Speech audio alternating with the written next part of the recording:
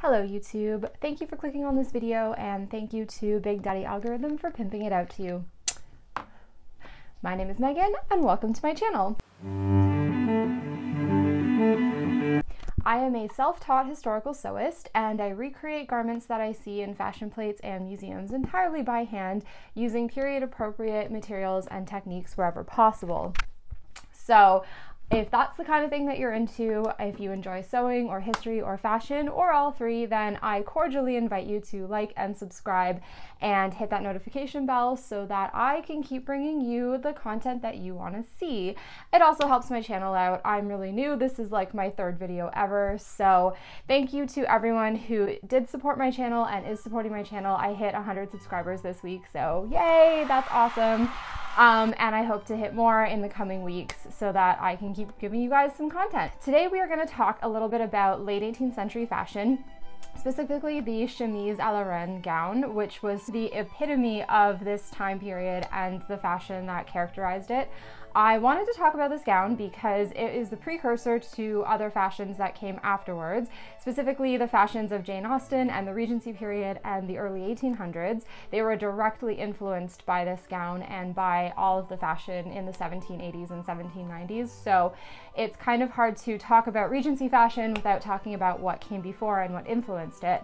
And I will be talking about Regency fashion in the next couple of weeks because I am currently sewing a Regency gown and I'm almost done. I finally finished the embroidery today, so I just have to do the construction process and I will be ready to show that to you guys. So I do want to do a video on Regency fashion, but before I do that, I kind of have to lay the groundwork and talk a little bit about the 1780s and why that decade in particular was so important for fashion, both in the Regency period and all the way to today. So we're going to talk a little bit about that. We're going to talk a little bit about cotton and where it came from and the chemise gown, and then I am going to actually get dressed in my chemise gown. I made my own version of it just this past spring a few months ago. So I thought I would get dressed in all the layers and show you guys how it was put on and how women used to wear this particular garment. So that is why I am wearing my linen shift. I also made this by hand. I'll talk a little bit more about that later. So without further ado, let's talk about the 1780s. Fashion in the mid-18th century, so the 1750s, 60s, and 70s, was characterized by a love of artifice. And this came from the idea that man had subjugated nature, and it translated across all of the arts at the time. So in gardening, you can see it with these elaborately pruned and very architectural looking shrubbery, the way that gardens were laid out. It was to show that humans were dominant over it. And it showed up in architecture, in music, when we talk about Baroque music with all the trills.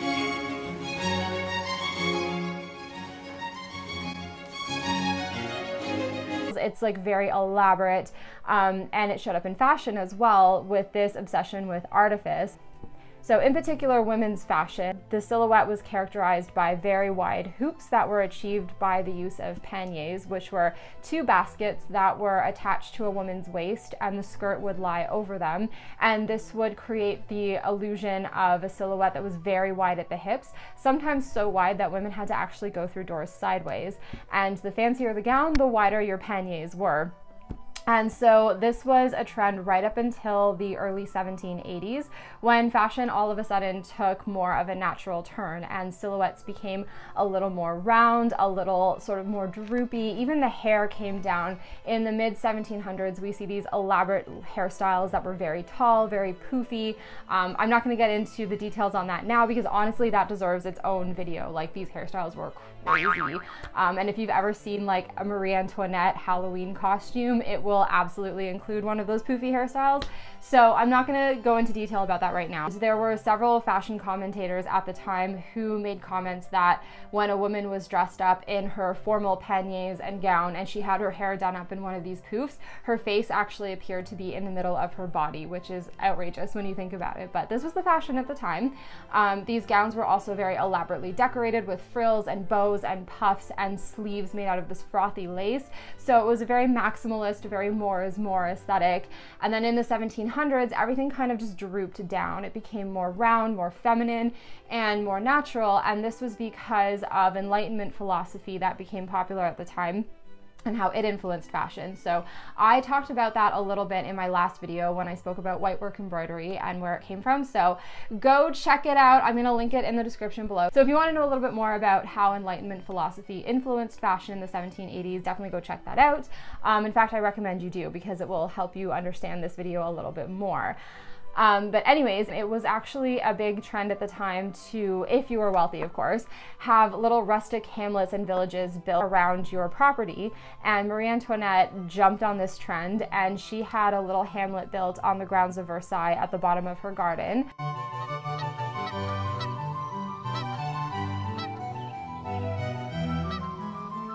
And it's called the Queen's Hameau. You can go visit it today. I've been there a couple of times, and it is like one of my favorite places in the world. It's so cool to visit, particularly because I'm obsessed with this time period. So if you know the history and you know the significance of it, like, absolutely go visit. Highly recommend. Anyway, so the Hameau was built between 1780 and 1783, and it was essentially a small functioning farm. She kept sheep and chickens and cows. Oh, look, the chickens are out. Fabulous. Oh, the lilies look so beautiful. Oh, it's heavenly. Hello. And a lot of the vegetables and produce from that small farm actually supplied the kitchens at the Palace of Versailles. So it was kind of this back to nature movement. It was like the original organic eating, clean eating movement. So part of this aesthetic was to wear comfortable, cool clothing that reflected this countryside aesthetic. And in particular, a big part of that was the chemise gown. Now, the chemise gown became popular in the early 1780s, and it was modeled after gowns that were worn by Creole women in the French colonies, in particular Haiti and Mauritius, and places that were very warm and tropical. It was made out of a very, very lightweight, almost transparent cotton called muslin, and it was from India. It's different from the muslin that we know today, which is a little bit heavier, a little bit coarser. Modern muslin is used for crafting patterns and making mock-ups, hence why the mock-up process is often called making a muslin. But when I talk about muslin, I'm not talking about this coarse modern material. I'm talking about the thin, transparent cotton that we now sort of know as cotton voile. True Dakar muslin that comes from India is a little bit more transparent. So I actually have a bit of it here, and you can see my hand right through it. Like, sorry, the lighting's kind of crappy, but you can see how transparent this material is. There's almost nothing to it at all. There, you can see my tattoos through it. So this was what these gowns were made of, and Marie Antoinette jumped on this trend. It was already a little bit trendy to wear them, but she made it really, really big when she was pregnant with her second child. It was extremely hot that summer. They were going through a big heat wave in France, and this being a time before air conditioning or ceiling fans, if you were stuck in a heat wave, you were kind of stuck. There was really no way to cool off, and you had to just sit through it. It's no use. We'll never find the rare desert sandwich.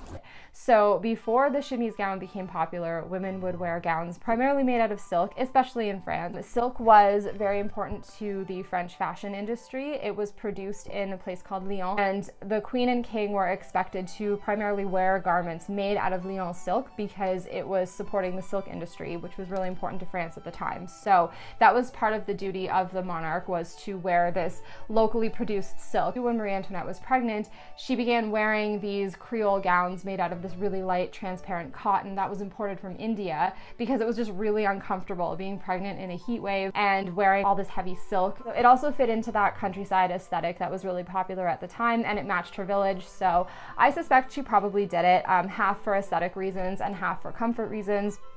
However, everyone else around her quickly jumped on the bandwagon, and soon Paris was filled with women strolling around wearing little white dresses. In 1783, famously, Marie Antoinette had a portrait painted of herself wearing one of her chemise gowns, and it was shown at the Salon in Paris that year. And it scandalized the public because it was as if the Queen of France was appearing before them in her underwear. So the gown created such a scandal that the portrait had to be taken down, and it was then repainted with her in like a proper silk polonaise gown. But that did a lot to actually damage her reputation. And a few years later, when the gowns were still really trendy, and in fact they were picking up steam, a lot of women in Paris who could afford to wear these really expensive white cotton gowns were buying them like crazy. At the time, cotton was more expensive than silk because it had to be imported from India, whereas silk, as I said before, was locally produced. So it was actually a lot cheaper to buy than any other textile. And actually, most women would have owned a piece of silk. Even if you were a poor woman, you probably would have owned at least, you know, a silk gown that was a hand-me-down. Maybe it had been worn by 2 or 3 other women before you, but everyone at this time would have owned a silk gown. Silk was a very universal, ubiquitous textile. It was kind of like cotton for us right now. But at the time, because cotton was so novel and it had to be imported, it was very expensive. So this also created a big scandal because of the popularity of this chemise gown.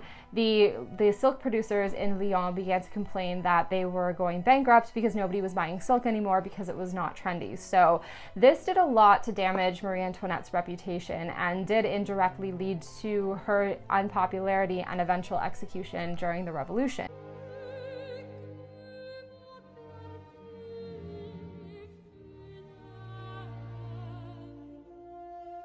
So that's not the only impact this gown had, however. If you have ever bought a cotton t-shirt or a hoodie or a pair of jeans, then you have also been impacted by the chemise à la reine, because the demand for cotton was so high that other countries began to try to produce it.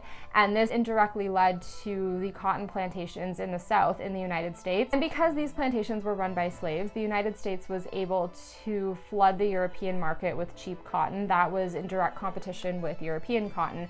And so when that started to happen, cotton became a lot cheaper, and middle class and even some lower class people could now afford it. And so garments began to be made out of cotton. And that's when we see all these beautiful calico gowns and chintz gowns, and eventually in the early 1800s that led to all of those beautiful floaty white dresses that we see in our favorite Jane Austen adaptations.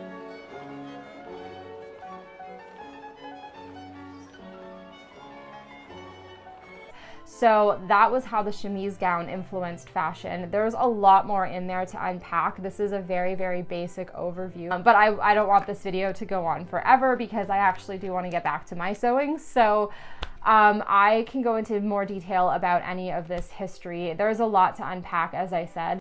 The chemise gown is problematic, both because it appropriated the styles of Creole women in the colonies at the time, and because its popularity indirectly led to the proliferation of the slave trade and to the plantations in the American South and the deep racial divides that continue on to this day. So it wasn't solely responsible for those things, but it did fuel them and it did contribute to the problems. So this is a problematic gown. However, it is also extremely important, and it is probably one of the most important innovations in fashion in all of history.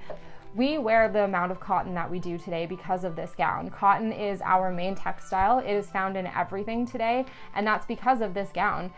So it had a huge impact. Like I said, if you've ever bought a t-shirt or a hoodie or a pair of jeans, then you have been influenced by this gown. So as problematic as it is ubiquitous in our culture, kind of like Enlightenment philosophy. Our modern fashion is based around it and is a direct descendant of the chemise à la reine. So it's a very important textile. I personally am very fascinated with this gown. I always have been. This is my favorite gown in all of history, despite the fact that it is so problematic. I've always been really obsessed with that time in history where Marie Antoinette and her friends frolicked in her little rustic village that she had built on the grounds of Versailles and pretended to be milkmaids. Gotta brush the dirt off a bit, but they're quite clean after that. Oh, I must do this more often. I love the country. I don't know why, but this has just always been a fascination for me. I've always felt very close and connected with Marie Antoinette.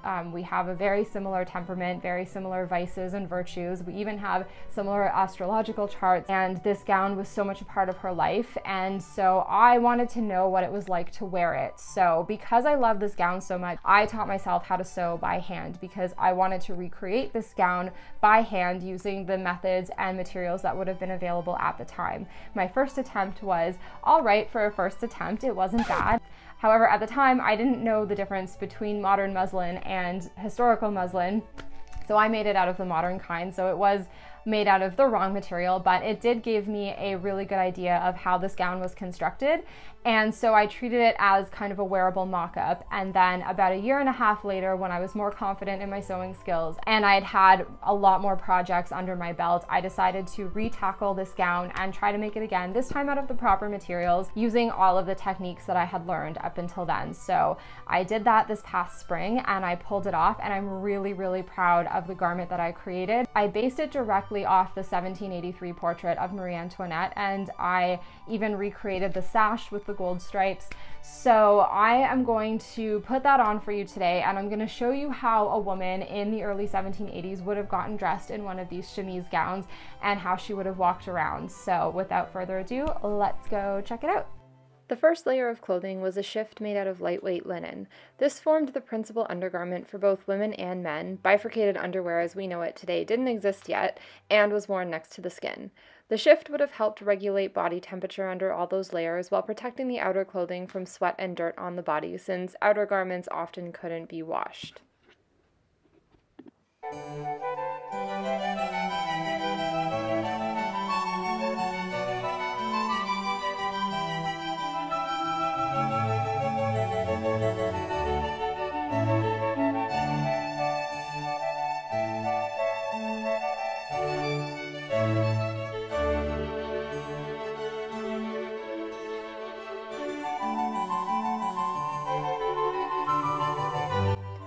A pair of stays would then have been worn over the shift, laced up using a large blunt needle called a bodkin.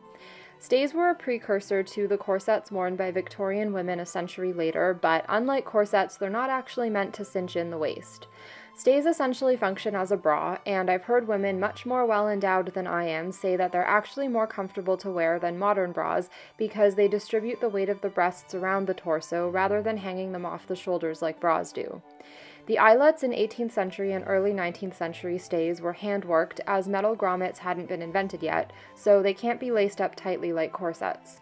Stays also helped to create the fashionable silhouette, which at the time featured a smooth, conical torso that looked a bit like an ice cream cone. They also protected the body from the weight of the hoops, bustles, and petticoats worn over top, and trust me, you do not want to wear one of these outfits without a pair of stays. If you do, you will be very uncomfortable very quickly. Stays were worn by both upper and lower class women alike, and they were an integral part of a woman's undergarments and were regarded the same way as bras are today. Lower class women sometimes wore stays made from leather, and they were often strapless to allow the arms full range of motion, which is helpful when doing manual labor. Wealthy, aristocratic women had their stays made with straps that pull the shoulders back into the correct and desirable posture, even if they somewhat restrict your movements. They were interlined with a layer of buckram, which is a heavy linen canvas that's stiffened with glue and roughly the same weight and hardness as cardboard. A softer layer of linen was used as a facing and another layer as lining. Putting in the lining is the final step in constructing a pair of stays, and it's usually just loosely tacked in because it's meant to be picked out and either washed and sewn back in or discarded when the lining gets all gross and dirty. Like so many other garments from this period, stays can't be washed, so that's another reason why you always want to wear a shift underneath your stays. Not only does it protect your skin from all the lacing and boning, it also protects the stays from dirt, grime, and sweat that builds up over time. Stays were stiffened either with dried reeds, called bents, or, if you were wealthy, with baleen, which is a protein-based substance that comes from sperm whales. Baleen is made from keratin, which becomes flexible when heated, so historical stays would have gradually molded themselves to the wearer's unique shape and figure as the heat from her body warmed up the baleen. Mine are made with German synthetic baleen, which is a derivative of nylon and behaves the same way as historical baleen, but without the side of animal cruelty. No sperm whales were harmed in the making of my stays, I promise you guys. Most stays were laced up at the back, although sometimes you find examples of front lacing stays, so women in the 18th century would have needed help getting them on. Since I'm currently forced to do without the services of a lady's maid, I get around this by lacing them in front first and then turning them around before tightening the laces. As I said before, stays can't be tight-laced, so when you're wearing them, it should feel like a firm hug around your torso. You shouldn't feel any pressure or discomfort whatsoever, and over time, as you break in your stays, they should get more and more soft and comfortable.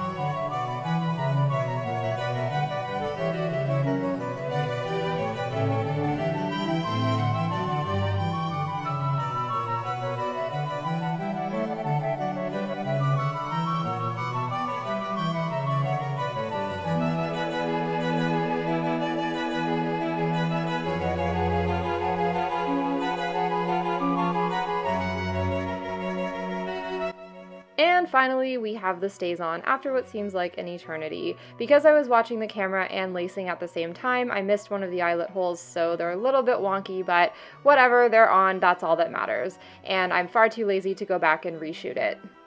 Next thing to go on is the bustle or false rump, which ties around the waist with cotton or linen tapes. Hoops and panniers were mostly out of fashion by the early 1780s, and the bulk of the silhouette had moved from the sides of the body to the back. The bustle helps to hold the skirts out, and there were many shapes and sizes available at the time to accommodate the many different styles of gowns that were popular in the late 18th century, as shown by everyone's favorite sartorial cartoon from that time at the Bum Shop. This is my favorite bustle to wear under my chemise gown because it sits nicely under the horizontal waistline. Next is a petticoat made from silk taffeta. Elastics and zippers wouldn't be invented for another 150 years, so the skirts were put on with cotton or linen tapes that tied first from back to front and then from front to back, leaving two slits at the side for access to a pocket, which would have been tied on underneath. Because chemise gowns were so delicate and transparent, I don't like wearing pockets underneath mine, so I didn't put any on today. Petticoats would have been worn under every style of gown at this time and layered to fluff out the silhouette as much as possible. The outermost petticoat was usually visible because most gowns at the time were open at the front like bathrobes, so it would have been made in either a matching or contrasting color to the outer gown and decorated with flounces, puffs, embroidery, or lace. Petticoats would have been made from a variety of materials, from wool to linen to cotton to silk, and mine are made out of silk taffeta. I wasn't just trying to be fancy when I made these. Silk taffeta actually serves a functional purpose. It's stiff and has a lot of body, so it holds its shape really well, meaning that I only need 2 petticoats to achieve the correct silhouette, rather than the 3 or 4 I might have needed if I'd made them out of linen or cotton.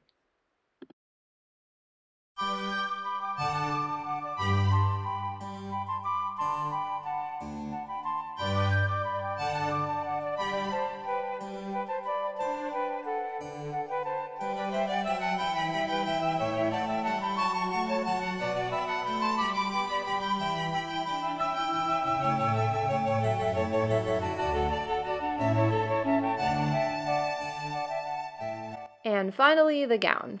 Almost all gowns at this time were open like a robe, slipping on and closing at the front of the bodice.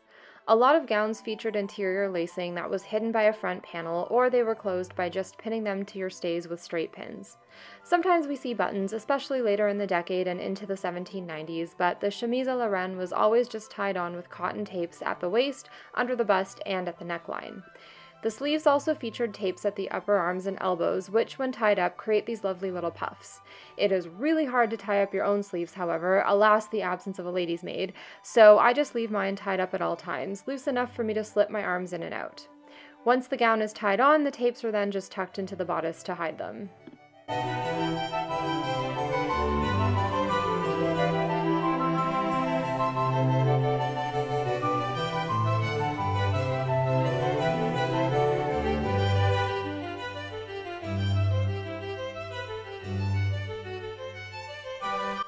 Chemise gowns were almost always worn with sashes that could be made out of wide silk satin ribbons or a transparent silk gauze that was popular for accessories at the time. Mine is made out of a silk gauze fabric with gold stripes shot through, which was a lucky find that resembles the original one Marie Antoinette wore in the famous 1783 portrait.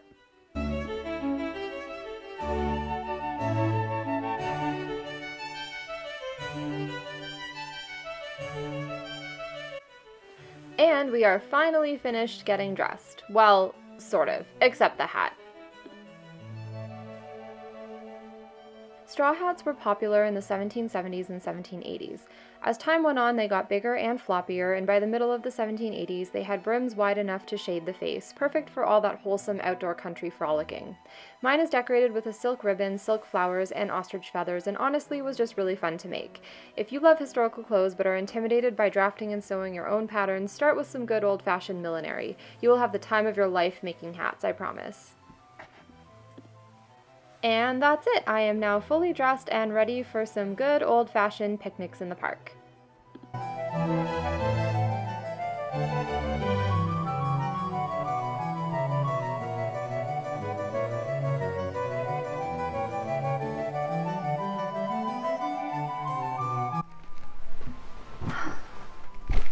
So I hope this was a little bit informative for you guys. All in all, this is a very comfortable gown to wear despite all of the layers that go into it. Had I been getting dressed in the 1780s for real, I would have had somebody help me, so this would not have taken quite as long. It is really hard to put on a pair of stays all by yourself, I have to say, but all in, it is very comfortable.